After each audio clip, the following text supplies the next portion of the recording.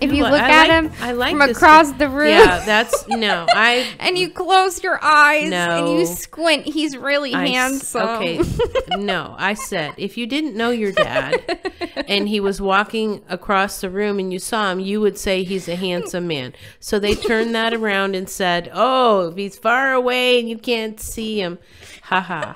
So, you know, when I met your dad and I saw that he had a lot of the values I had decided I wanted to find in a person, you know, my background as far as my parents were the divorce, I just never thought that I could be married. Yeah. I loved children, but I never thought I could be married, which means I never thought I could have children because marriage ended with divorce. Yeah.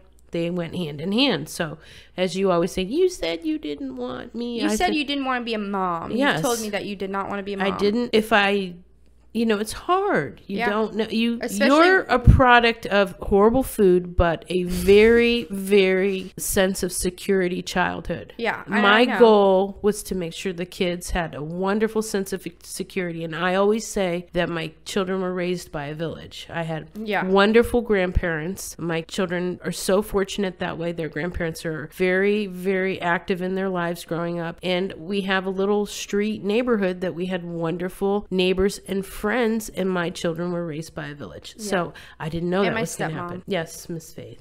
So I didn't know that's how my life was going to be. Well, yeah, obviously. So when your dad and I first got married, you know, that was one of the things. He wanted kids right away, and I wanted to wait. So you got married, you were 24 and he was 26. And how did you guys meet? We met through a dating service. Through the newspaper? Through the newspaper, because that's how they did it then. And there was an ad, and I was at work, and the ad said, call 24 hours, there's a recording. And I thought, oh, I'm going to call this number, because I always had to, you know, for my job, check the paper. Yeah. And I saw it. I'm going to call this number. And I called the number, and somebody answered the phone. So I had a 2-second thought, hang up or say something. Well, I didn't hang up. And it was him on the phone? It or was the lady who ran the AAA dating service.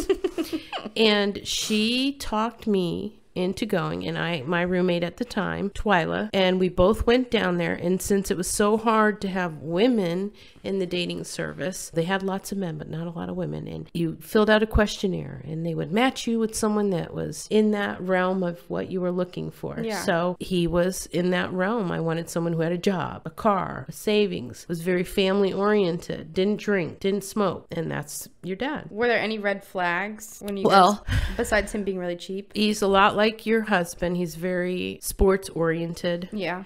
And he was always either playing ping pong or bowling or in this league and that league. And when you're dating, you're thinking, oh, haha, he's fun. You didn't know that it's going to take up a lot of their time. All of his time. Yeah, that's pickleball for me. Yes. Pickleball is my arch nemesis. Who introduced your husband to pickleball? My second arch nemesis, my dad. Yes.